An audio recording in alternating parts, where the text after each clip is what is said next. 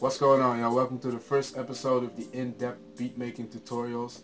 Today's going to be all about drums, where to get your drums, which type of drums do I need, and how to lay them out, and also why they're so important.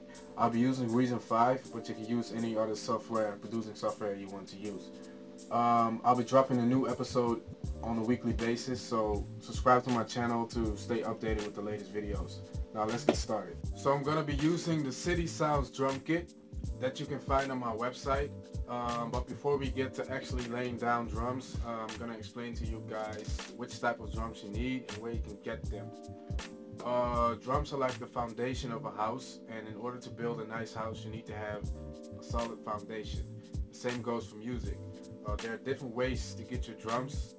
You can chop them up from records and break beats, or you can search the internet to find drum kits.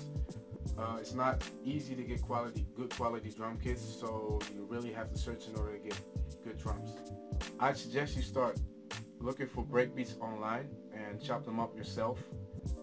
If you can look up one of my older videos called How to Sample Drums, you'll see how this is done, and you will be able to create your own arsenal of drum sounds. If this is too much work for you, you can just go online and search for complete drum kits by producers. For example, me myself, I offer some drum kits on my website, j.cole.com, which you can use for your production.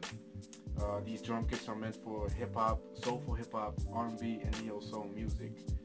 Alright, now let's get to laying down some drums. Alright, so I've opened up Reason 5 because I like this software. It's very simple, but you can use any other producing software you like to use. I'm just going to load in some drums to the redrum. This is just a tool to program your drums. Let's see what we can do. Alright, I got a lot of different drum kits. I'm just going to use this one right here.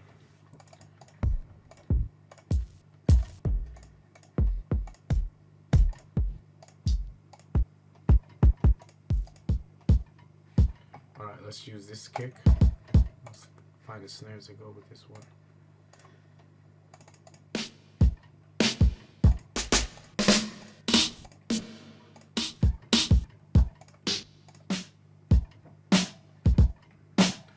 The trick is you have to find sounds that fit well together, so you can't just grab some random kick and put it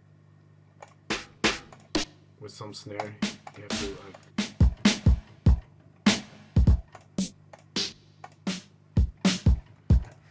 find sounds that fit well together. So let's grab a hi-hat.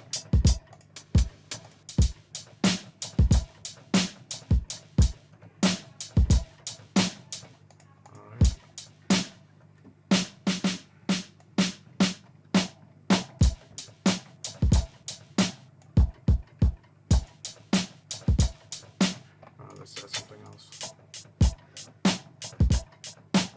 Alright, this sounds nice.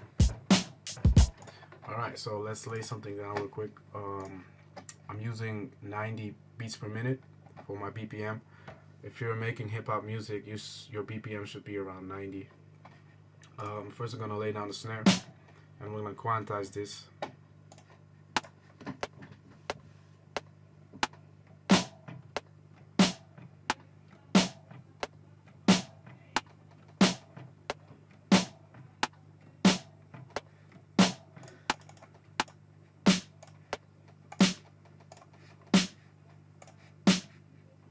Alright, and I'm gonna lay down the hi-hats. There are different ways to lay down your drums. You can quantize everything, but that makes it sound a little bit robotic. So usually what I do, I just record my hi-hats manually, but there's another way you can add some swing to your hi-hats, and I'm just gonna show you that real quick. If I quantize them,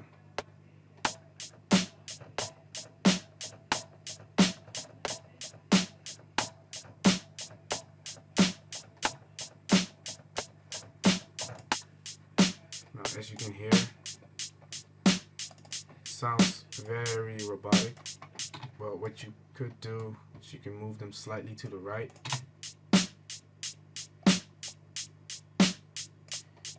It already adds a little bit of swing to it.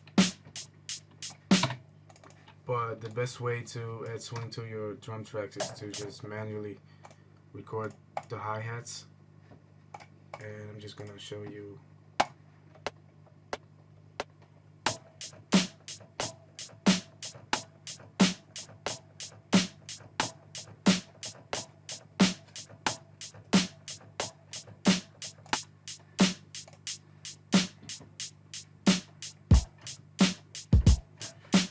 Now, as you can hear, there's a little bit of swing in it, and it makes it sound more natural.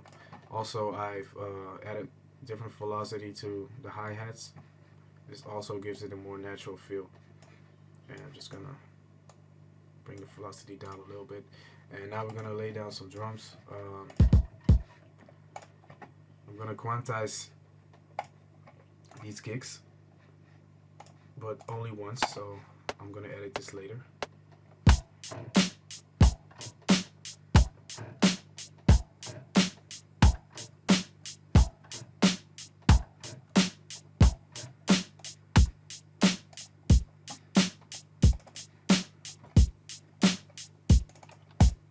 And now the next step is to add some ghost kicks to this.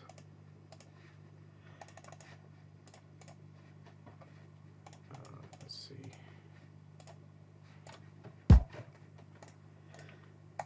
And I'm not gonna quantize the ghost kicks, of course.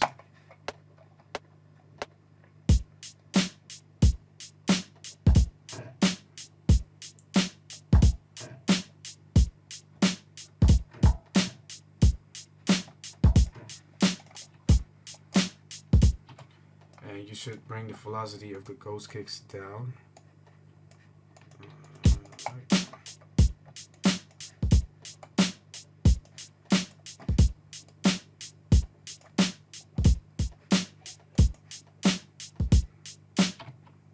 This one can go up a little bit, and this one.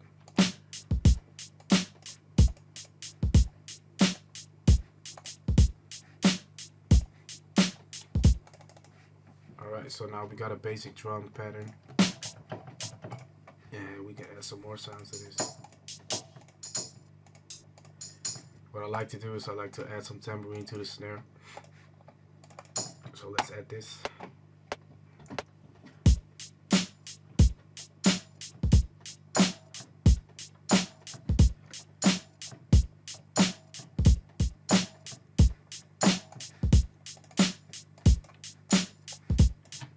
I'm just going to quantize these and then move them slightly to the right.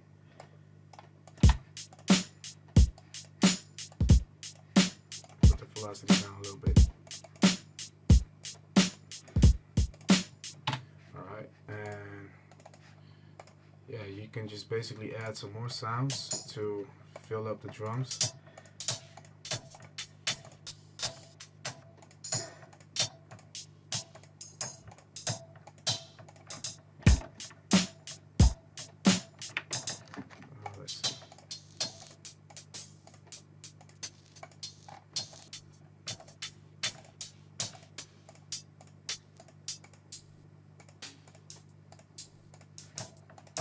Let's add this one.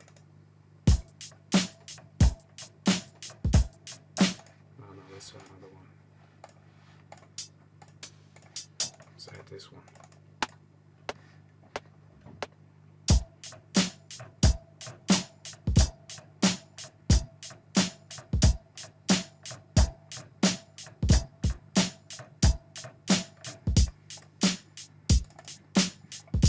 So now you've got like a basic drum pattern that you can use using random drums that sound nice together. But now I'm just gonna lay something else down using my own drums.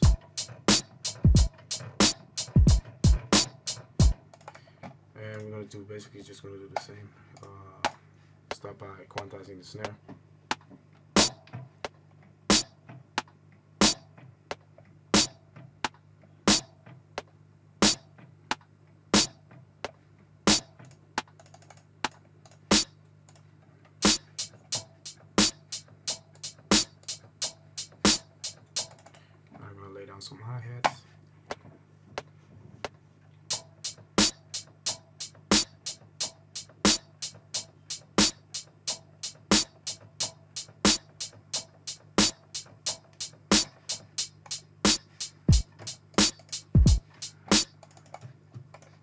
some kicks.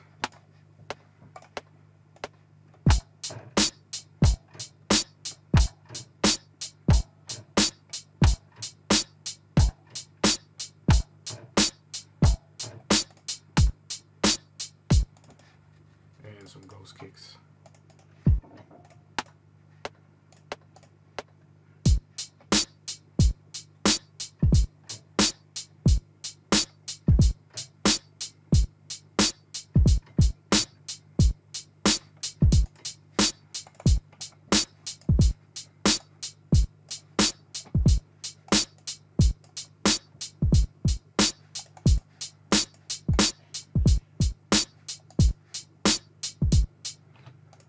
We got another basic drum pattern, and yeah, that's how I lay down my drums. And to spice it up a little bit, you can add more drum sounds, and after that you can just add anything onto it and it will sound good. So if I, for example, let's add some Rhodes.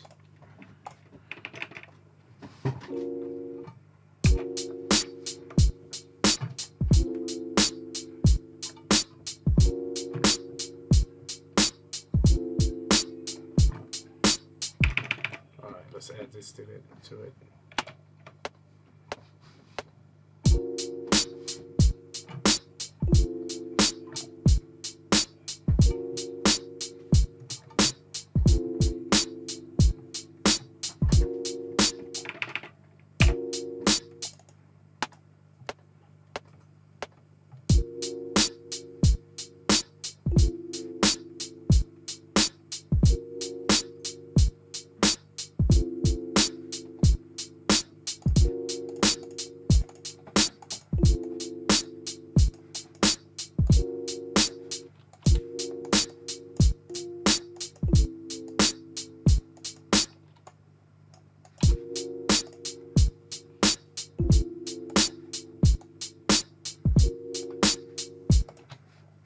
Just to give you an idea of what you can do if you have a solid foundation of drums.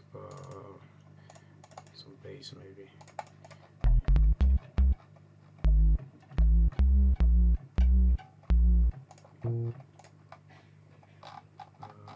Let's see.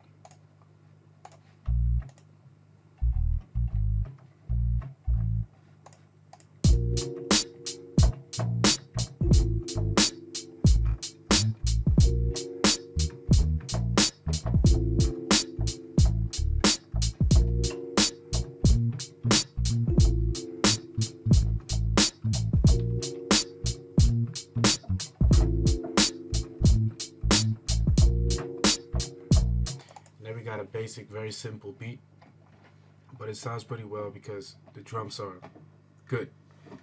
So yeah, that's basically how I do it. Next week I'll be showing you how to find samples, how to chop them up, and how to add them to your drums. So make sure to subscribe to my channel, check out my website djmellamayne.com, and I'll see y'all in the next video. Peace.